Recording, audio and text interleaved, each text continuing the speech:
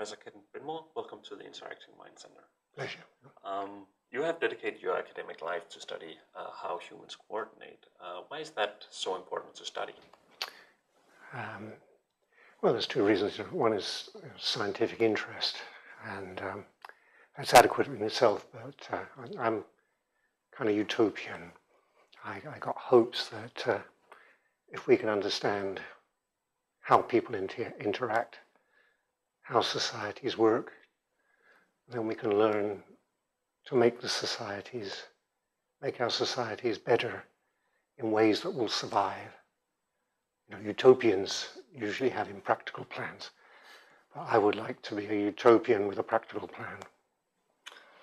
And one of the specific things that you study is fairness, and fairness is something that most people think, well, that is something for moral philosophers. But you're an economist, so to many, economics and morality seems like almost contradictions in terms.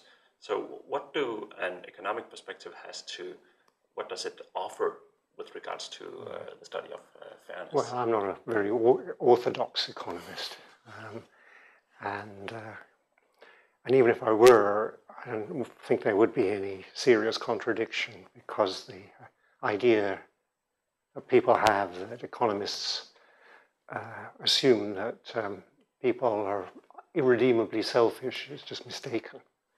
I mean, perhaps once in the past economists thought like this, but that's been dead for a long time.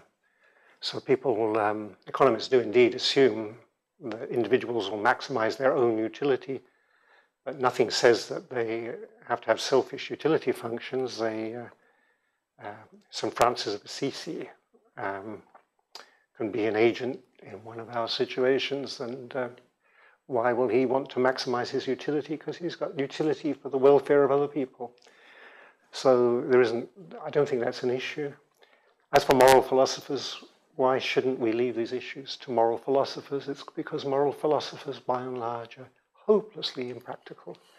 I mean, they invent castles in the air.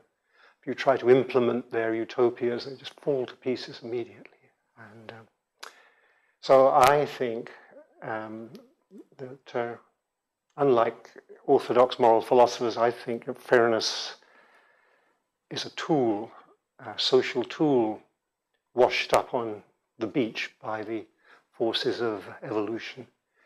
And it didn't evolve to work in big societies like we live in now. It evolved to work in small societies of hunter-gatherers. 100 would be a large group in such a context. But I think what we should try to do is, number one, find out how it works on that scale. And it still works in small-scale things, in the little coordination games of which human interaction largely consists. Who moves how much when two people encounter each other in a narrow alley? Who gets that parking space? Whose turn is it to speak next? Those kind of things.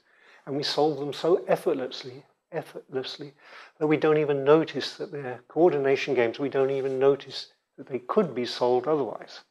And this is what gives me confidence that fairness is still working, and working very smoothly and efficiently in certain situations.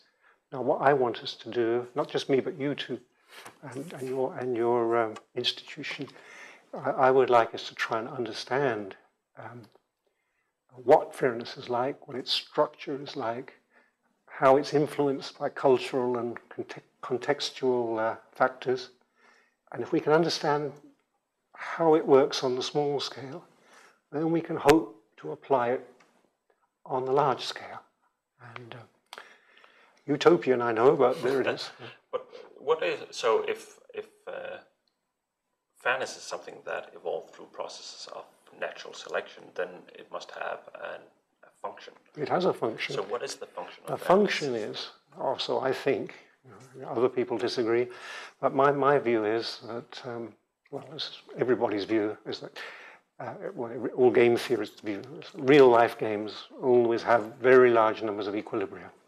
Only equilibria, Nash equilibria, are available as ways to operate, because only equilibria can be stable. That's why we call them equilibria. So if we're going to find a stable outcome in whatever our current game of life is, it's got to be an equilibrium. But the problem is which equilibrium?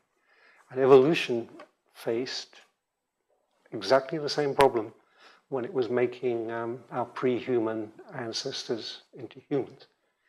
And a major problem, perhaps some people argue the major problem, was how do we cooperate?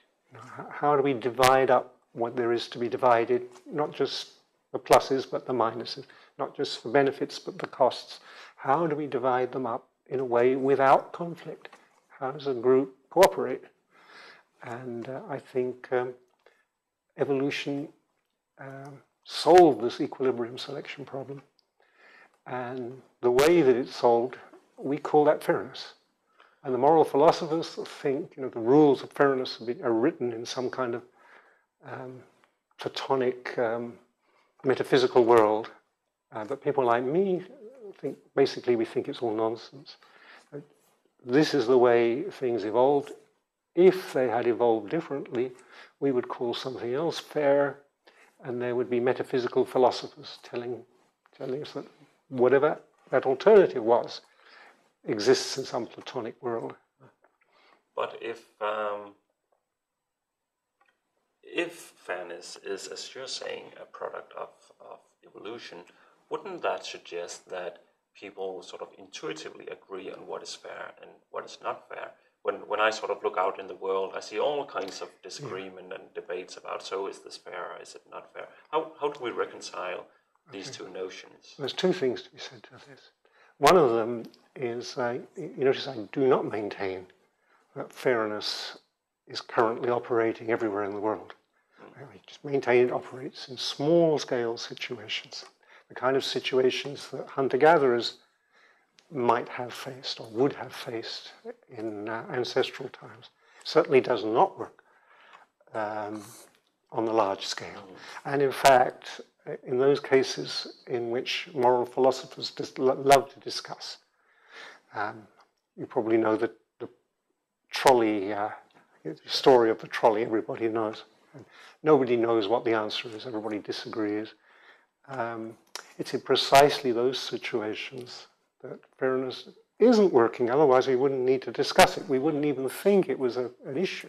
Right? And so that's one answer. Okay. It doesn't work.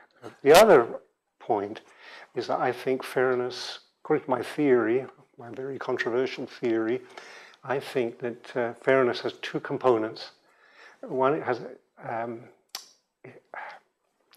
let me take a step back. I think it's like language. So Chomsky discovered, I'm still contested, but I'm pretty safe with Chomsky. Chomsky argues that language has two components. One, a universal deep structure, which is the same for everybody, and two, a cultural component.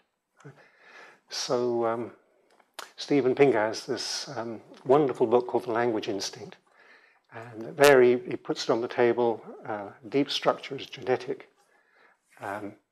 If we didn't have a deep structure, babies wouldn't be able to learn language. All they would hear is a babble of noise, which their minds would be able to make no sense of. But the particular language a baby learns depends on the culture in which it is brought up. And not only the culture, but the context. All teenagers know how to talk teenage argot with their friends and to talk perfectly comprehensibly to adults.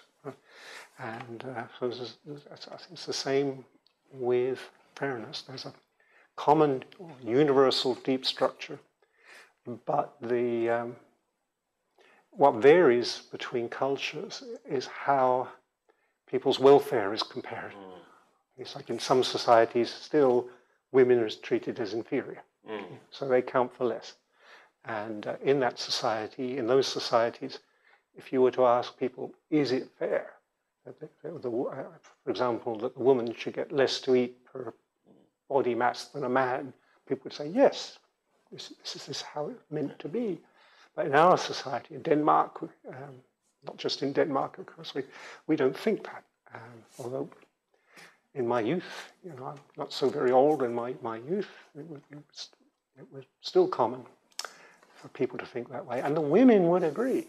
Yeah. The women would agree. I mean, this is the point. Everybody agrees it's consensual. So this is a cultural thing.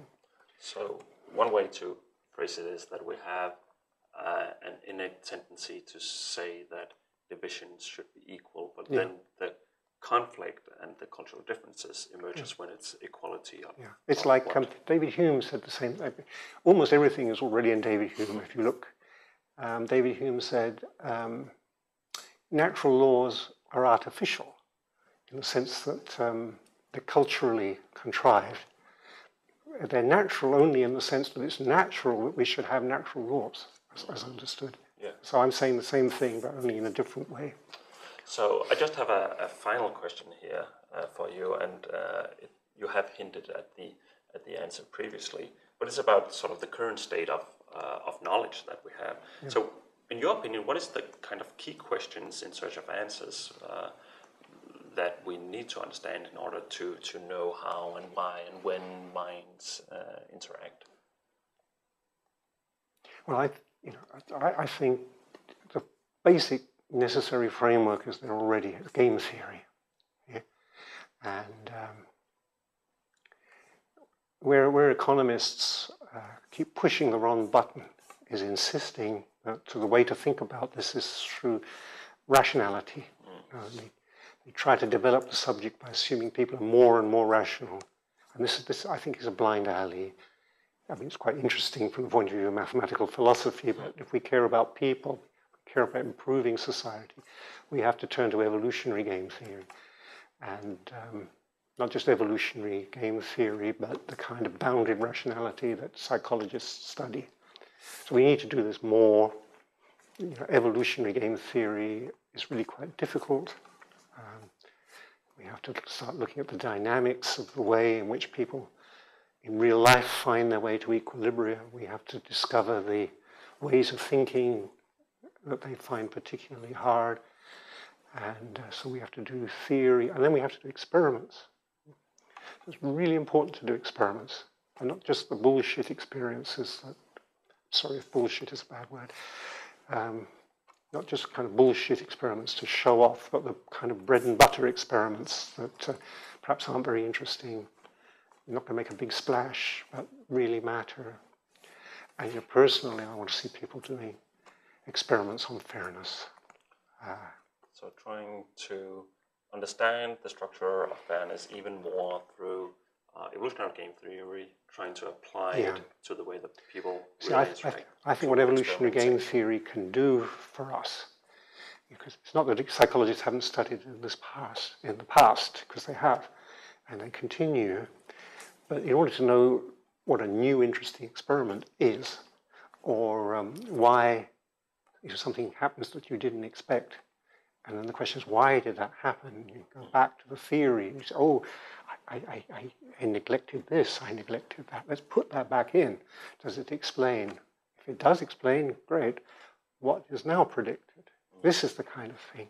So it's kind of experimentation guided by theory and theory, refined via experimentation. Well, just like a physicist. Just like physicists do. There are many important questions ahead. Well, thank you very much for your time, Ken. Pleasure.